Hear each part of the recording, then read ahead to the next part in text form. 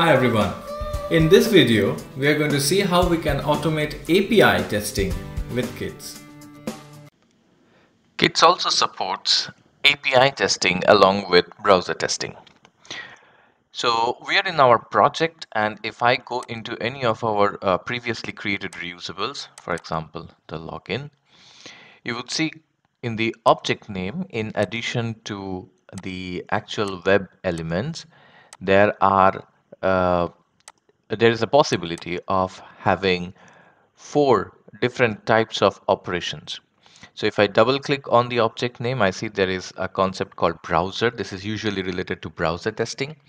Execute, we have used this in our test cases. So if I go to my test case, you see execute. Execute is used for executing a reusable.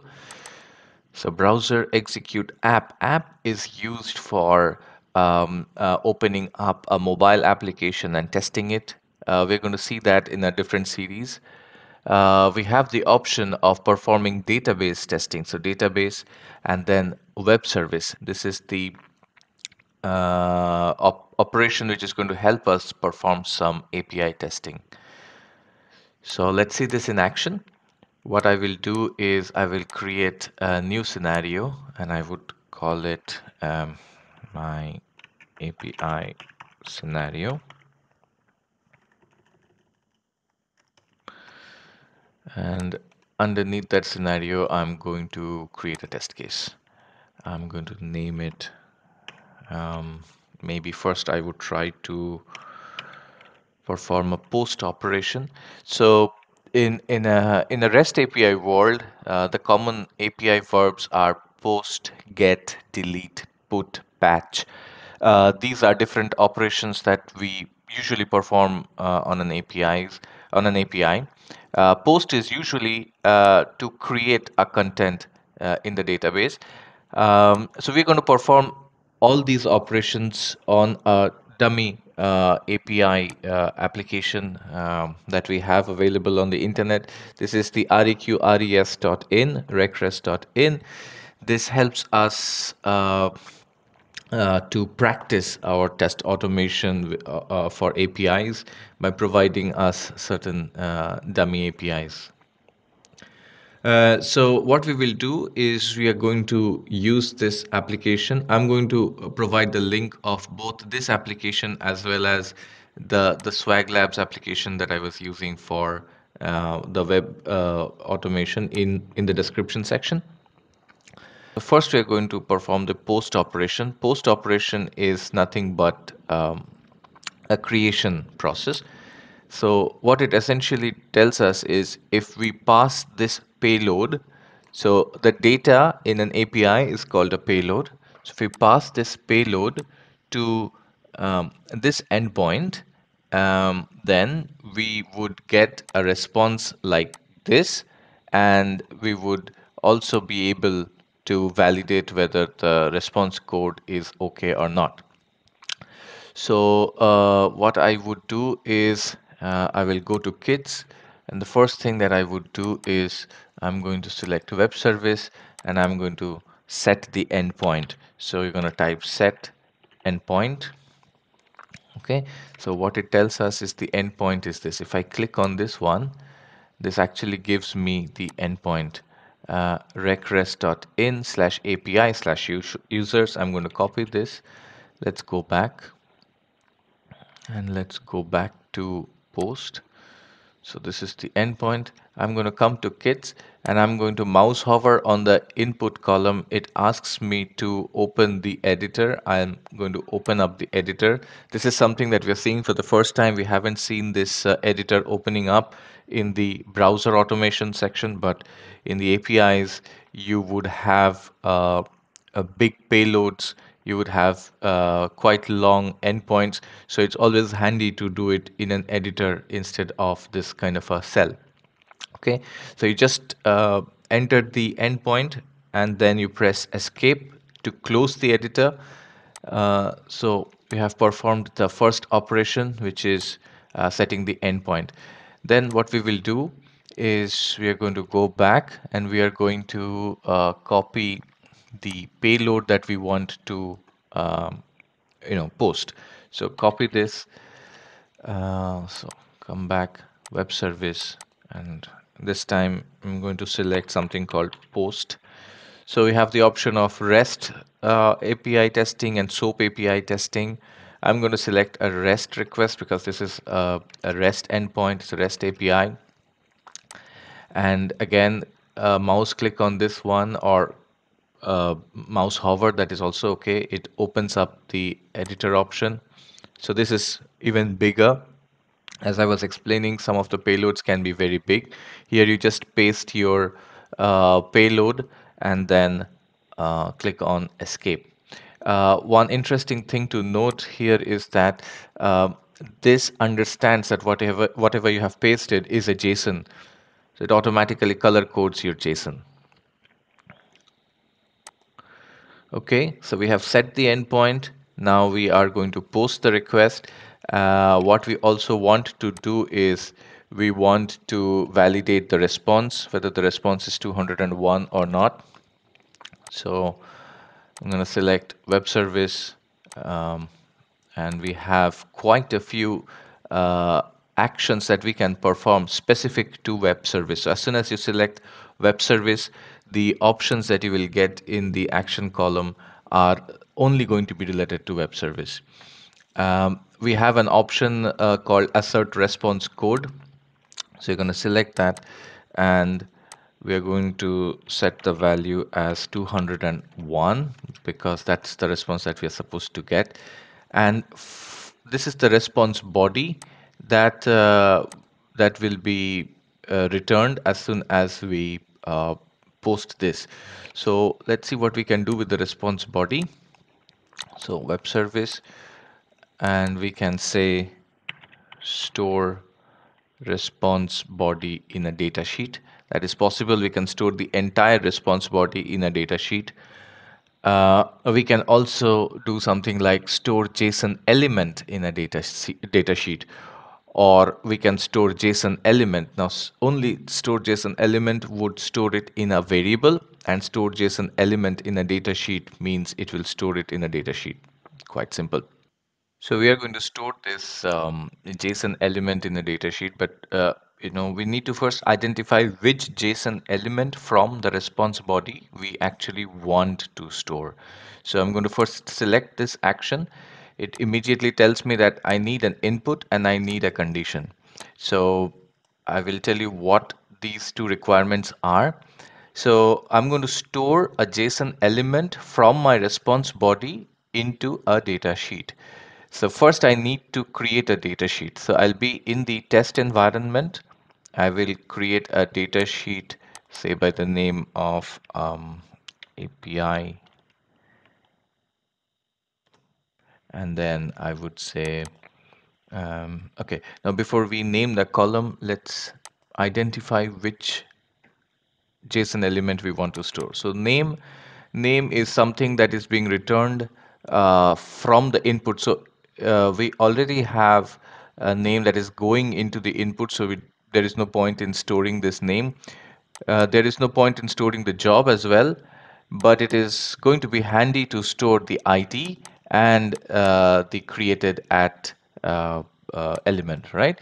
So what we will do is um, we are going to anyways create the name column because we want to also parameterize this in a while. We'll see it in a while. Name, job. Um, let's create two more columns.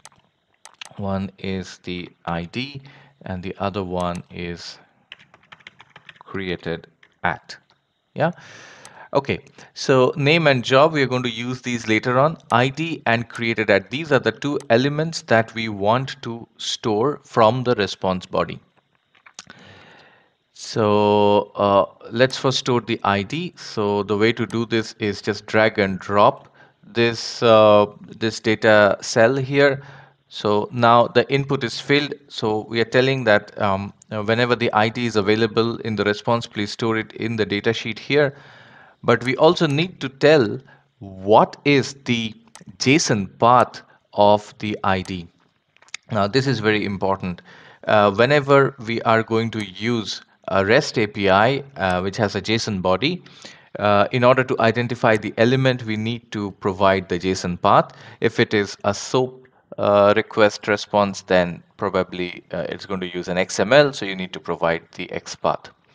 Right. In this case, we are going to use the JSON path of the ID. In the description section, I'm going to put down a tutorial on how to identify JSON paths in case you're not aware. For this, it's fairly simple. The command is $.id. That's it. It's as simple as that. Because ID is directly in the root location of the primary JSON. Right, so this is done, and if I have to create one more, I would say web service, the same action store JSON element in the data sheet. I want the created at, so drag and drop, and no prizes for guessing. This would be dollar dot, let me pick up the actual name, created at. Created at. Okay, that's it. So we have created a simple test case where we are going to post a request to a particular endpoint, which will create, um, let's say, a content, a user probably with a name and a job. It will automatically generate an ID which we want to store in our data sheet, because there is a possibility that we might want to use this ID at a later point in time for some other operation. This is very important because we can use this ID stored in this data sheet for a subsequent API call, for orchestrated API calls, or we can even use it in a web action in a browser as well. Okay, so um, let's also make use of these two data sheets, or these two data cells actually.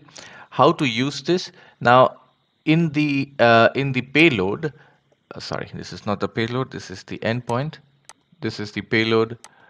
In the payload, we had hard-coded the name and the job. So what we will do is we will parameterize this, and we will ask this editor to pick up the data from the data sheet. The way to do that is to remove this, press Control plus space. Now, Control plus space will open up the list of all possible uh, sections from where you can pick up the data. In our previous test cases, if you remember, we had created a user-defined variable called password. So it is also saying you can pick it up from the user-defined variable, and it also lists down the data sheets along with the column names that are available from where we can pick up the data. But we're going to pick up the data from API name. So just double click on this and it gets automatically refactored. Same thing for the job. I'm going to remove this and I'm going to say API and job. So now my payload is parameterized. There is nothing hard coded in the payload. I'm going to save this, and I'm going to say a name, give a name like Skywalker,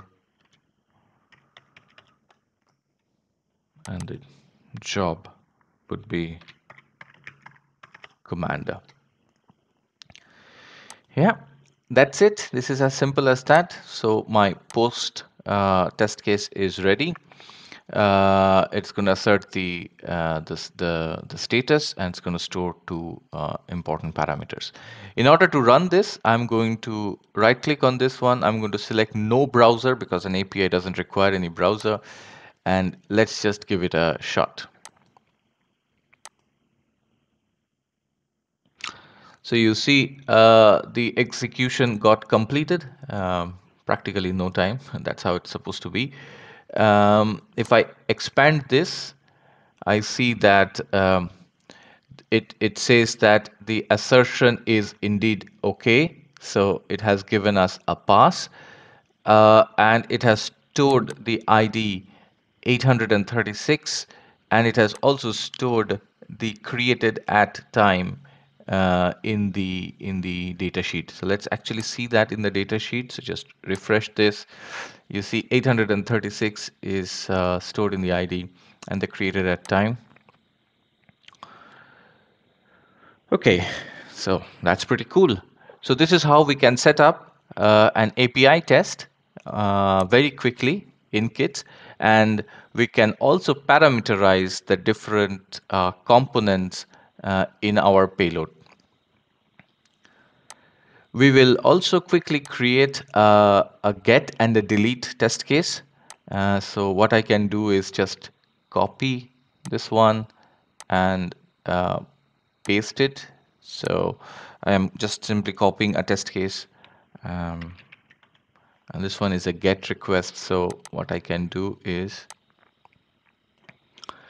I need to change the endpoint. Let's go back to the application and see what we have. If I want to get a single user, for example, the um, the endpoint would be like this. So that's what I'm going to do. So this 2 is actually the ID of the user, right? So I'm going to copy this. I'm going to put it in the endpoint section. This too is something that I don't like as hard-coded in my endpoint, because I would want to get the ID or the details of any user that is there in my database. So it could be number 1, 2, 3, 4, 5. So we are going to parameterize this. So we have already parameterized payload. Now we're going to also parameterize a certain component in the endpoint. We're going to see it in a while. This is not going to be a post request. This is going to be a REST request. So just delete this, and we're going to say get REST request. The input turns red because it's not expecting any input for a get request. We're going to assert the response code, but it's going to be 200 for get. Yeah, 200 for get. It's not 201. 201 is usually for creations, so for post. And what do we get? Oh, sorry, this is for page. So for single user, yeah, okay, this is going to be nice. Yeah. Um, the response that we get is this, right? So we would want to store the email address of the user that I'm going to pass, right? In this case, if the ID is 2, the email address is of Janet Weaver. Let's also see what if we change the ID to 3, and that would be Emma Wong. Okay, so let's go back. And let's go back to the single user get. In CITS, what we have to do is we want to store the email ID, right? So let's just create a data sheet. Okay, let me rename the first one to uh, post. Oh, sorry.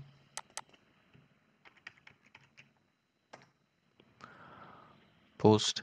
And if you see, it automatically refactors this uh, in the data sheet. Now this one will be get. So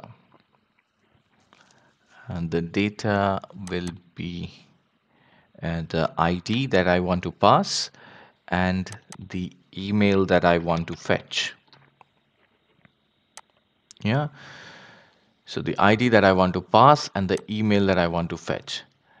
If I want to parameterize this, I have to open up the editor, the same process, remove the part that I want to parameterize, control spacebar, and then it says, the data sheet followed by the column name. I'm going to select get ID. So this is the part that is variabilized, that is going to pass from the data sheet. Okay, so that's done. And now the same action is going to be performed at line number 4, store JSON element in the data sheet. And we don't want to store the ID because that is what we're going to pass. We want to store the email. So drag and drop the data sheet cell, and then we have to pass the JSON path. Number 5 is not required because we are only going to store one element, that is email. Now, in this case, the JSON path would look something like data, and then underneath data we have email, right? So it's going to be something like this: dollar dot data dot email.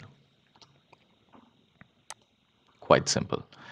If there were multiple data segments, then we would have probably had to give like a data and then within square brackets a 0 or a 1 or a 2, depending upon which data element we want to zero down to. But in this case, it's as simple as dollar data email. Okay, now we are ready to fire this test case, but we provide the value 3, and the email that we are expecting is Emma Wong. So right click, no browser, let's fire this. We open this up and we see Emma Wong is stored in the data sheet. Let's go back and refresh, and we see Emma Wong is stored in the data sheet. Yeah.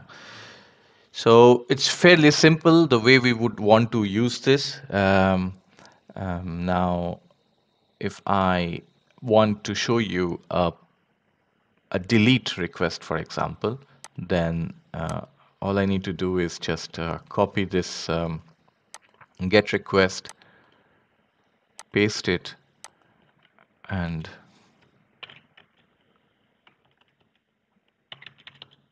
delete.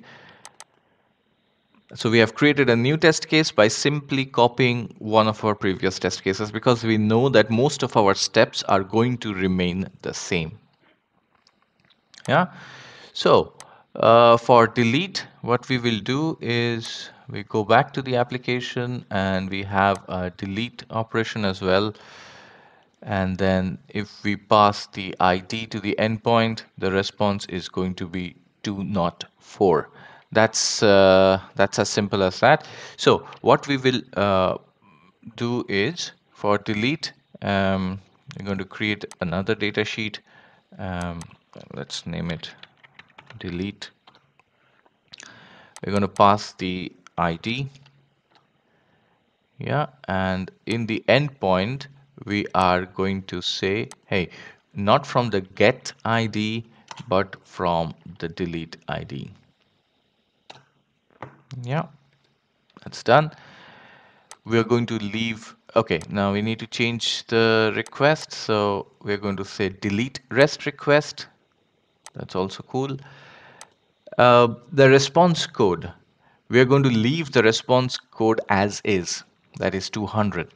We are supposed to get 204, which is the correct response, but we will we are expecting a response code of 200. This is an intentional failure that I'm injecting just to see how the tool behaves or detects this properly or not. And we are not storing anything here, so I'm just going to delete this line. And we don't need this additional column, so I'm going to delete this column. And we're going to pass the ID as 2. And let's see how it works. Save the project. Run. Okay, so now my test case has failed as expected. If I open this up, it says that the status code is 204, but should be 200. Because 204 is what it is getting from the endpoint, from the API server, but we are saying that, hey, please check whether it is 200 or not, and hence it throws us a failure. So that's also pretty neatly done. So we have covered some of the most basic verbs that are used in APIs. This is how you can use the API feature to not just test APIs, but also even generate data using APIs for your browser testing as well, because you can use APIs and browser in conjunction for your test automation.